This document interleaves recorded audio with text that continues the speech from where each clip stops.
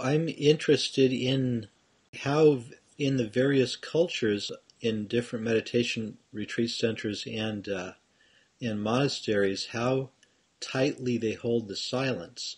My first long retreat was a 3-month retreat at Insight Meditation Society with Joseph Goldstein and Sharon Salzberg and that gang.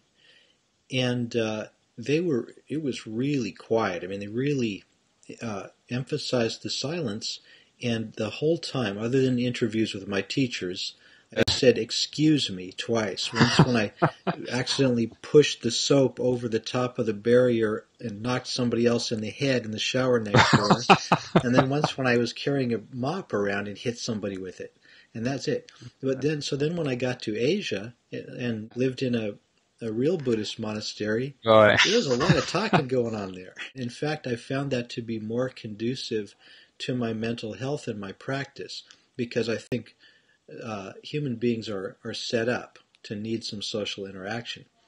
I've also been at the Forest Refuge at Insight Meditation Society, and they have taken the silence yet another step to absolute do not speak. And it's weird. It's creepy to me. Way too quiet.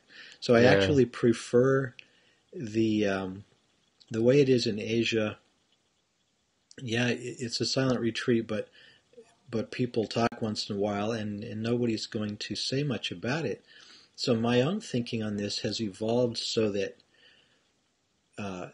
now, rather than thinking of silence as my entitlement, like rather than saying I'm entitled to silence so that you better not disturb me, it's more like each of us can give the gift of silence to other people. Oh, yeah. Yeah. Turn it around, yeah.